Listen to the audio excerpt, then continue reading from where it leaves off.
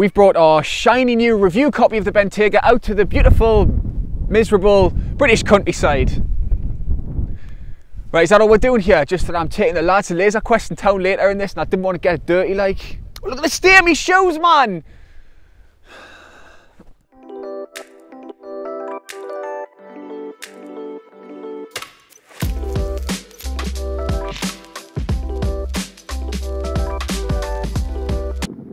You ready?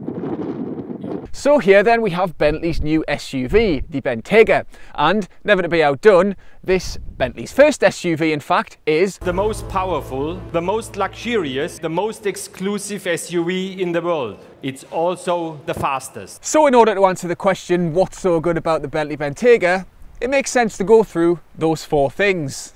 It's certainly the most powerful. This here is the W12 version. Now they do a diesel too, but whatever. When Bentley talks about the most powerful SUV in the world, it's talking about this one. 6 litres spread across 12 cylinders in a W formation of sorts, plus 2 turbochargers.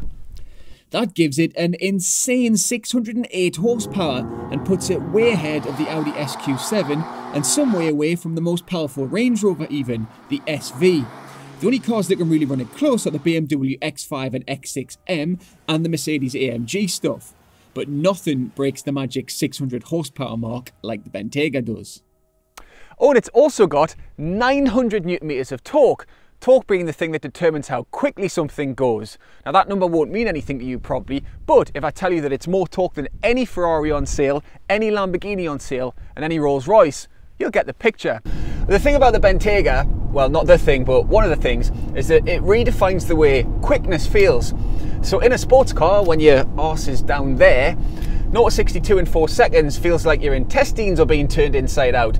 But in this, the nose lifts slightly and all the stuff out here just goes a bit blurry. And you have to be careful with that because this thing goes to 187 miles per hour, making it the fastest SUV in the world. So Bentley's right about that bit too.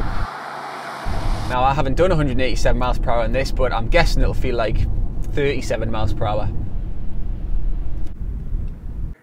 Ready? Yeah, hang on a second. And that brings us to the second part of Bentley's big statement, most luxurious. Now it doesn't feel quite as vast back here as a Range Rover does, but it is about as palatial as SUVs come, or houses for that matter. Problem is, a lot of the stuff that makes it that way is on the options list, but we'll come to that later. Options or otherwise, these quilted leather seats are adjustable and have a massage function and are heated and cooled, and it's all controlled by this touchscreen. And these custom-made removable tablets are connected to the worldwide internet somehow. Nothing that rides this high is as luxurious as the Bentayga's back seats. Well, this side of British Airways first class anyway. That's not just to do with the infotainment, it's due to good old-fashioned engineering. See, there's one reason why Bentley makes this. SUVs make money. That's the reason why Porsche has 2 sizes of SUV these days. The state of the wheels, man. Gonna have to do something about this, like. The problem is, in SUVs, it's only to do one thing, go off-road.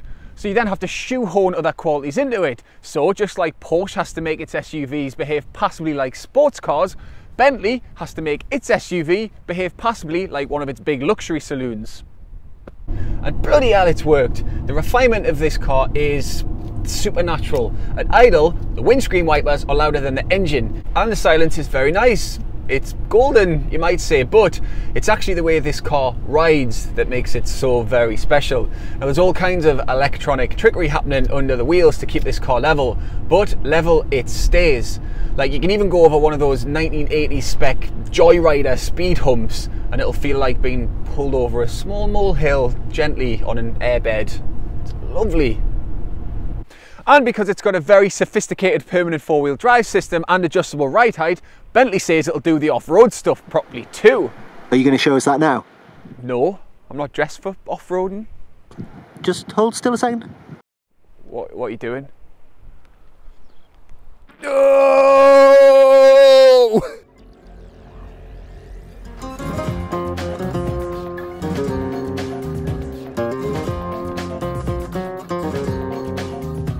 The base price of a Bentayga W12 is that much.